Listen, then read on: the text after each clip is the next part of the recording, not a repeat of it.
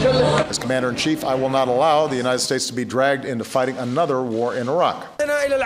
Our message to the whole world: we are soldiers of the caliphate, and we are coming, God willing.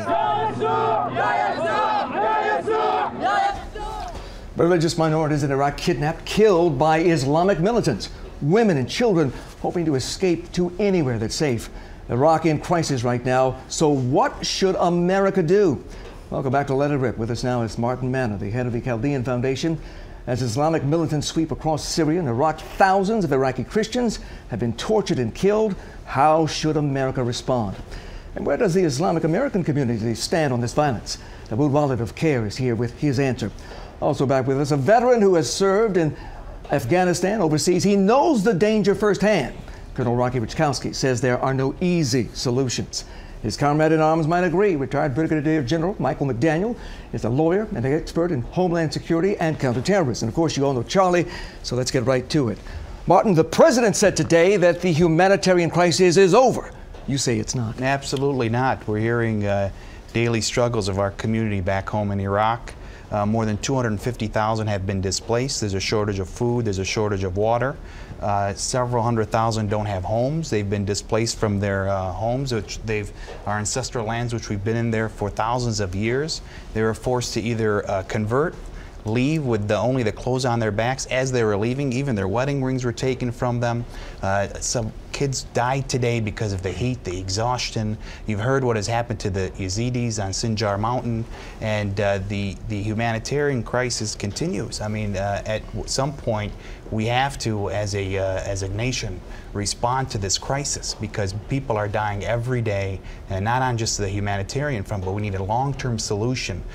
This ISIS force is not just a threat to the people of Iraq or the Christian community. They're a threat to anybody who doesn't believe in their ideology, and they are a threat to America. You know, if we sat idle for what happened to Hitler, this is another form of that evilness coming throughout the world. Well, the atrocities are absolutely shocking. This is video from the region.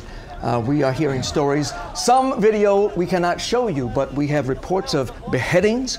We have reports of Christians being crucified in the public square.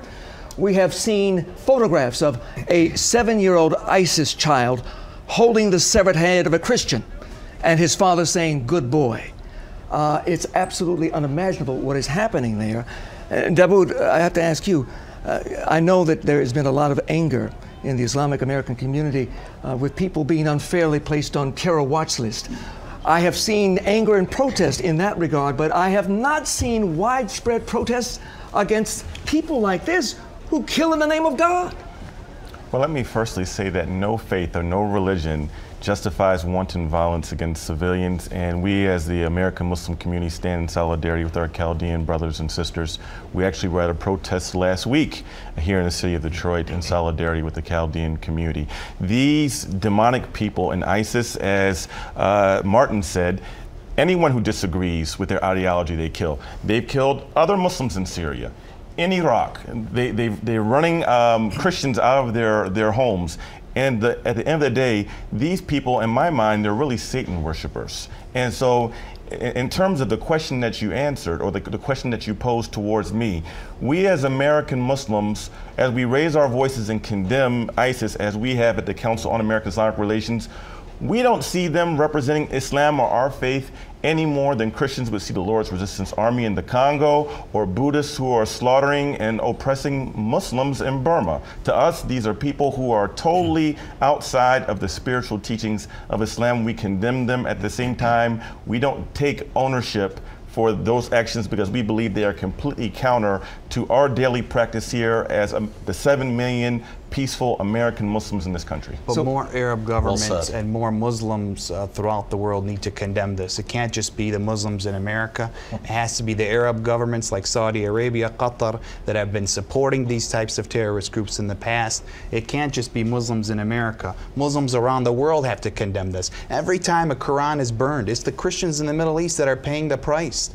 All these issues come back to the Christians in the Middle East. Rocky, how do we stop it? Believe me, if I could get a regime change in Saudi Arabia, I would have it changed So, Rocky, today. how do we stop them now? Well, I think the president has to take more action than what he's already done. Does that mean troops on the ground? Absolutely. Well, we Oh, already. whoa. hold on You're one not- second, we're not General. putting troops we on the already ground. have troops. Let We me already answer. have troops on the ground. We don't The first have assessment, combat troops, Rocky. We have troops on the ground. We have special Advisors. operations troops. You can say advisors. What are advisors? Advisors come from the special forces groups that operate, the 3rd group, the 5th group, that are currently in Iraq. You've got civil operations, civil military operations with Marines that are currently going in and doing assessments of Mount Sinjar on the north side. But if that's the case, then how many and for how long? Well, what I would advocate is surgical airstrikes, more than just the typical airstrikes that you see taking out a piece of armament. You need to take out the entire force that's on the south side of Mount Sinjar. Okay, General.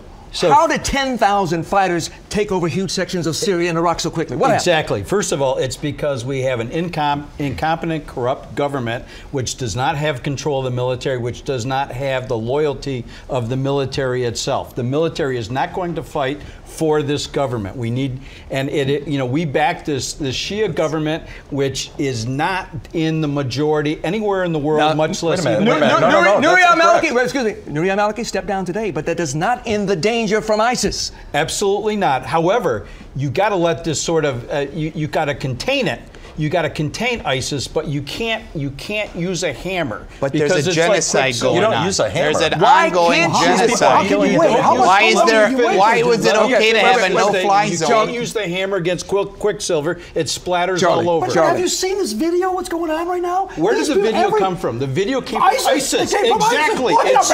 Our people are witnessing it. I can tell you our people are witnessing it every day. It's exactly Through Saddam Hussein, we have no-fly zones. Exactly. For this state, there's put nothing. The video out there specifically to make the Absolutely military. not. I could tell to you scare off the military, and it Mark worked. makes a very It's valid the point. only tell you- reason why that 10,000 are able to counter 20,000, 200,000 in the military. They've got 250,000 in the Iraq military. Where are they? Where are They're they? running the other Where way. are they? I'll tell you why. Because here they're not going to fight, because when they came into Mosul, all of the troops, did not want to fight for Mosul, but the Sunni population is sympathetic. Even in the Christian villages in which the Arab Sunnis lived in. Do you know who the first person were to loot the houses? Were their Sunni Arab neighbors. So they have sympathy towards them. But why can we have a no-fly zone for the Kurds under Saddam Hussein? Why are we not protecting the minorities in Iraq today? I was reacting to the idea of combat troops on the ground, not to surgical We currently airstrikes. have them. So we agree.